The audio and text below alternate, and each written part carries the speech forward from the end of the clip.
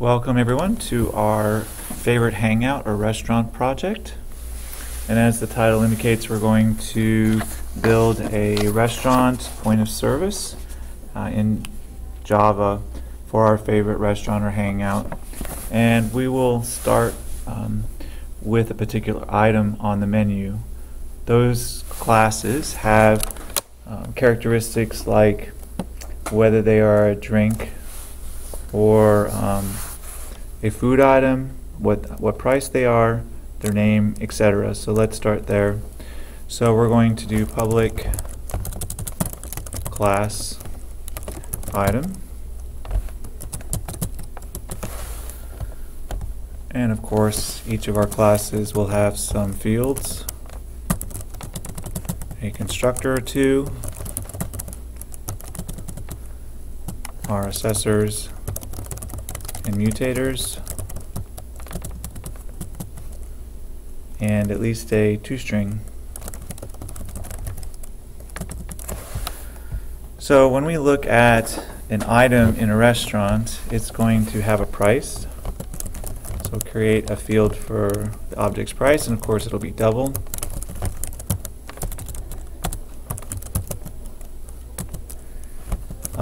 It'll have a name.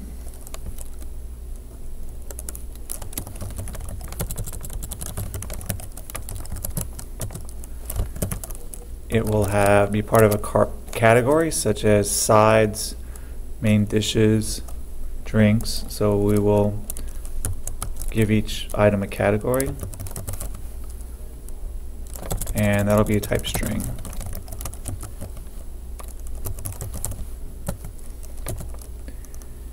And some of the items, such as if you have fries or you have coffees, they'll have a size. So we'll have private string size for small, medium, large. Alright, now we need a constructor, so we're going to say public item. And remember, a constructor is a special type of method. It's not void, and it doesn't have a return type either. It's used to construct the object. And we'll have to pass in local variables for each of our variables. So we'll say string name, string category, double price, and string size. The reason I'm doing this order is because that's a typical order. If you look on many menus, it'll list the name, what category it's in, how much it costs, and if there is a size, it'll mention that. So we'll go ahead and set those variables. So we'll say this dot price is equal to price, and this dot category is equal to category,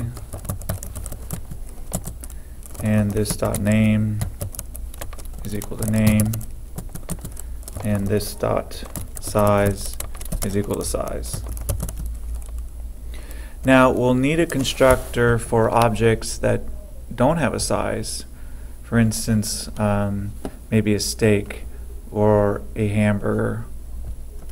So although some hamburgers come in single, double, and triple, but we're mostly talking about drinks that are large, medium, or small in this case.